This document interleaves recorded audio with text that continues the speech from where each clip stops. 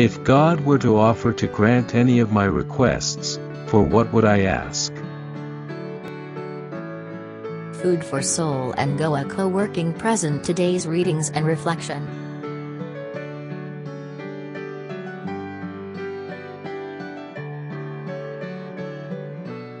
February 5th, 2022. Memorial of St. Agatha, Virgin and Martyr. A reading from the first book of Kings. Solomon went to Gibeon to sacrifice there, because that was the most renowned high place. Upon its altar, Solomon offered 1,000 burnt offerings. In Gibeon, the Lord appeared to Solomon in a dream at night. God said, "Ask something of me, and I will give it to you." Solomon answered, "You have shown great favor to your servant, my father David, because he behaved faithfully toward you, with justice and an upright heart. And you have continued this great favor toward him, even today, seating a son of his on his throne. O Lord my God, you have made me, your servant, king to succeed my father David. But I am a mere youth, not knowing at all how to act. I serve you in the midst of the people whom you have chosen, a people so vast that it cannot be numbered or counted. Give your servant, therefore, an understanding heart, to judge your people and to distinguish right from wrong. For who is able to govern this vast people of yours?" The Lord was pleased that Solomon made this request. So God said to him, "Because you have asked for this, not for a long life for yourself, nor for riches, nor for the life of your enemies, but for understanding so that you may know what is right, I do as you requested. I give you a heart so wise and understanding that there has never been anyone like you up to now, and after you there will come no one to equal you. In addition, I give you what you have not asked for, such riches and glory that among kings there is not your like."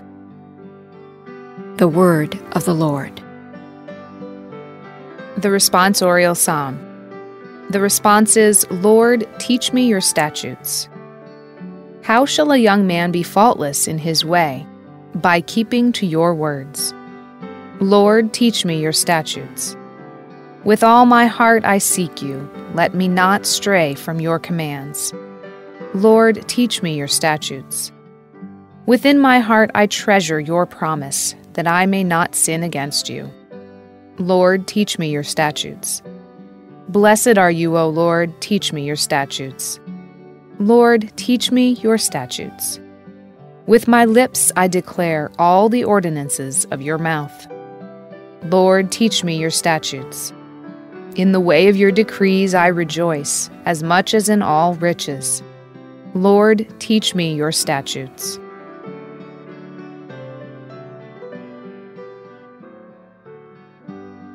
Alleluia, alleluia.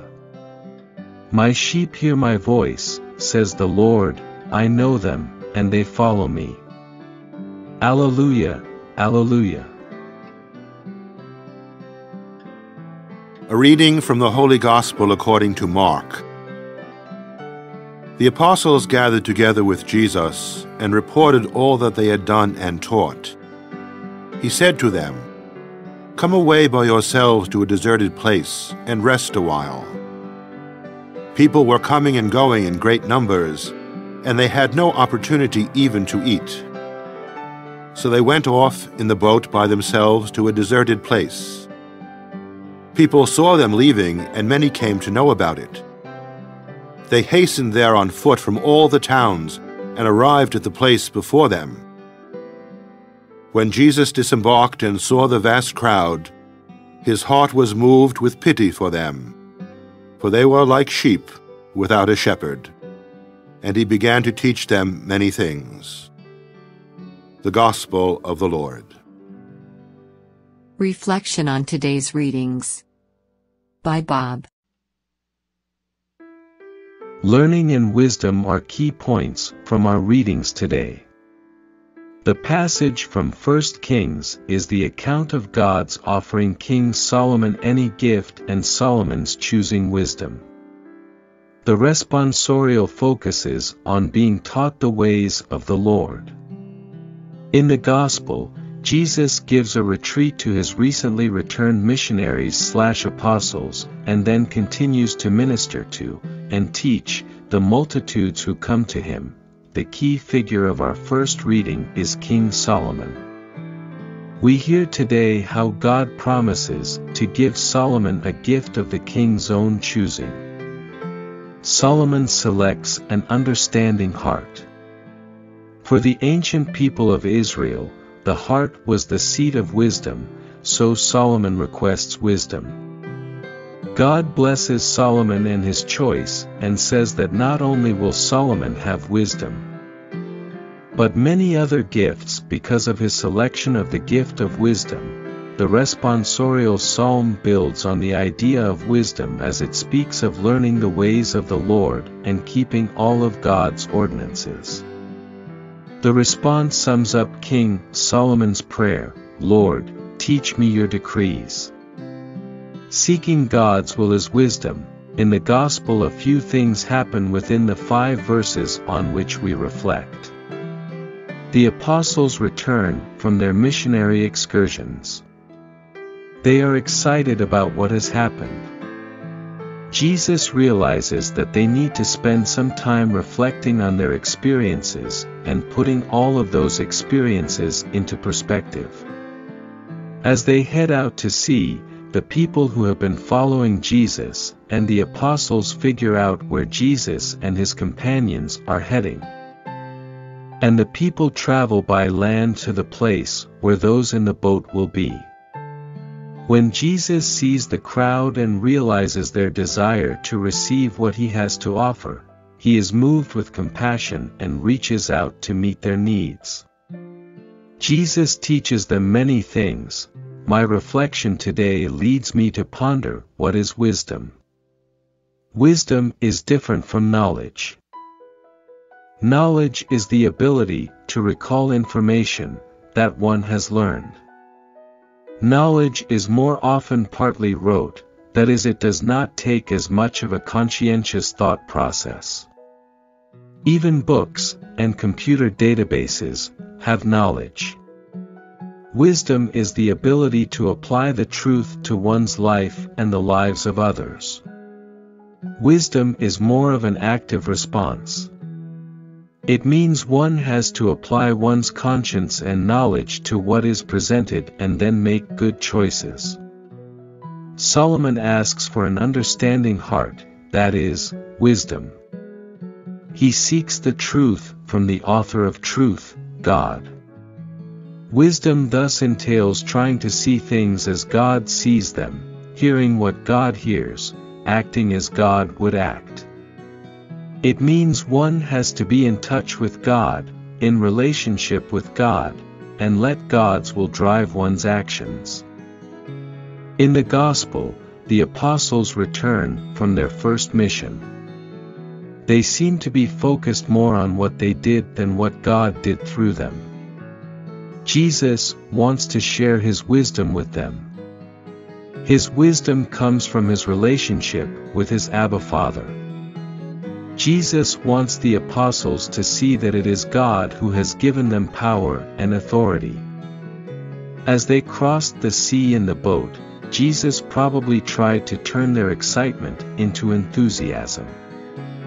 Excitement, to me, is one's personal feelings and positive reaction to what is happening. Enthusiasm comes from 2 Greek words, en equals in, theos equals God.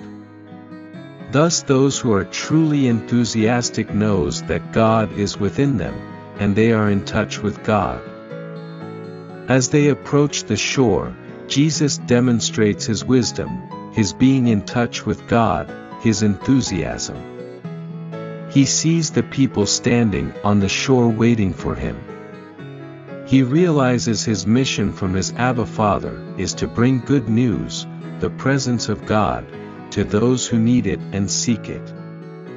Jesus has compassion on the people, He sees their needs and wants to help them. Thus Jesus turns to the crowd and ministers to them. What all of this says to me is that I should seek wisdom. I should want to see others as Jesus sees them, with compassion. I should listen to others as Jesus did, with my full attention to what they are saying. It means I should act as Jesus did, serving others and providing the good news of God's presence with them. Wisdom demands that I consciously choose to act in a way God would have me act. Wisdom implies being in touch with God and then putting that relationship into action. Wisdom should lead to an enthusiastic response. Let us join with the psalmist today and pray, "Blessed are you, O Lord, teach me your statutes." The personal question/action for today: if God were to offer to grant any of my requests, for what would I ask? Would it be riches, fame, peace, wisdom, understanding, or something else? What does wisdom mean to me? Do I seek to make my decision based upon my relationship with the Lord Jesus? Do I spend enough time in reflection so that I might become enthusiastic, conscious of God within me? How can I reach out to others with the compassion and the wisdom of God? Let us pray. Blessed are you, Lord God of all truth.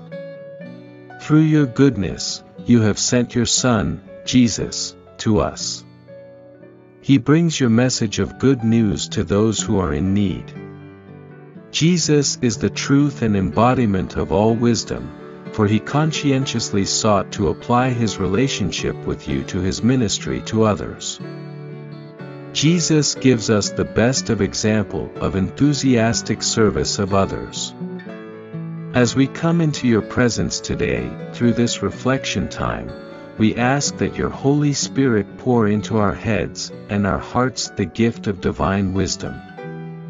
Empower us to focus on the truth and consciously choose to follow the example of your Son. May we enthusiastically reach out with compassion and serve the people whom you have entrusted to our care. May we see them as you and your Son see them, people who need to be reassured of your loving presence in their lives. May we take the time to listen to their stories and edify, build up them with the truth. May we care for them as you would have us care for them. We pray this enthusiastically through your Son, Jesus, our Lord and Master Teacher, who continues to compassionately minister to others through us as he is living and reigning with you and the Holy Spirit, our one and only God, forever and ever. Amen.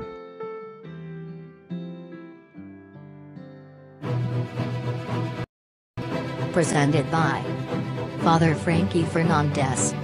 OFM Capuchin. Justice. Peace.